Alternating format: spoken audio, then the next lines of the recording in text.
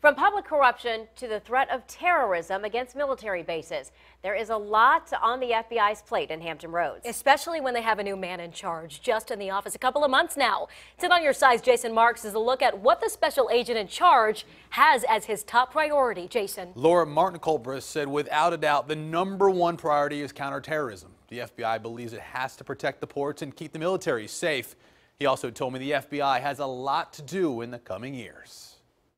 I've lived every 8-year-old boy's dream. I played soldier or Marine for me for part of my life, and then I've played cops and robbers the rest of my life. The latter entails 21 years in the FBI, working his way through the ranks. In October, Martin Culbreth became the special agent in charge of the Norfolk Field Office. Counterterrorism obviously is the top priority. Since Hampton Roads is dominated by our military forces, the FBI is focused on those who could be threats. We're a huge target. I mean, it is something that every one of the partners, both federal and local, are keenly aware of. That work brought the FBI to a house in Suffolk.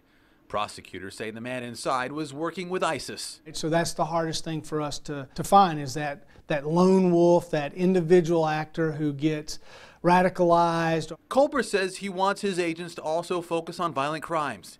He believes the FBI could help local police. We can help put investigation, most bodies, intelligence, tools that are both here locally and that we can bring to bear from a national level.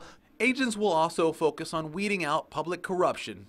The FBI was very involved in the charges and conviction of Norfolk City Treasurer Anthony Burfoot. It's paramount, right? The people of a community, the people of a nation have the right and the expectation to have a politician who is trustworthy and is not cheating them.